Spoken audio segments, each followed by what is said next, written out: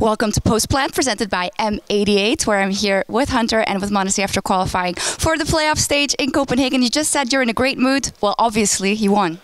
Yes, we have really positive mood now. What about you? Positive vibes, just. That's it.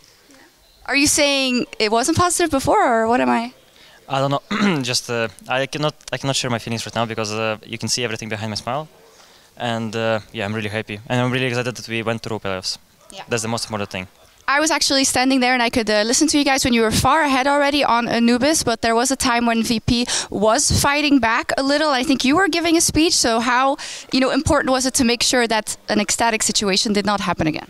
Yeah, I mean, we had a lot of situations like that where we were leading a lot and then we were losing some rounds and then we gave them confidence to come back. So yeah, we wanted to make sure today that doesn't happen, and I'm really happy that it didn't happen on m0NESY at least, because on overpass we did the same mistake. Yeah, I mean, it was shaping up to be a tragedy if that happened. Do you want to talk about what we can't talk about, the James situation, the crash, and then the end of that map into the next map? Which how do you deal with that as the enemy team? It's really unlucky. I don't know. Like Rasmus also said, like if we don't kill one guy, then we're gonna save. But we killed him somehow. But I didn't really know until someone told me that he crashed. Like I didn't really know. I thought he alive altogether, yeah? Yeah. I didn't know that he crashed either. I thought he was overpicking from triple, and I was like, what is he doing? But obviously, it's just technical problem. We cannot really control it. It can happen random, like wherever it needs to happen. I don't know, yeah. But just unlucky. I don't know what to say.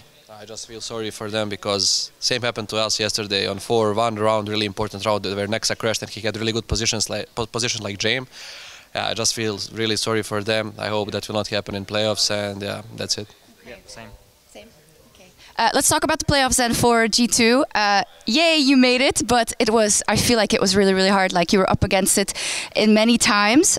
So what's going to be the work to do? And do you think in the arena, for the first time for you in the major playoffs, you're going to be able to peak higher than what you have shown respectfully here? I don't know. I never been in playoffs of major, and I'm really happy, and I think I'm going to fight till my energy will be down, low. I don't know how to say it better. I don't know. I will just not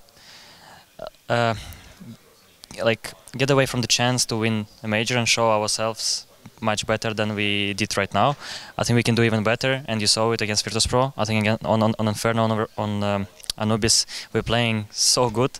We are trusting each other and trusting our gut feeling, and we're gonna smash people.